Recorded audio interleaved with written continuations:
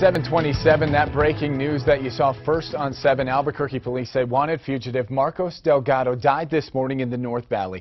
KOAT Action 7 News reporter Angela Brower was first on scene and is live with more now. Good morning, Angela.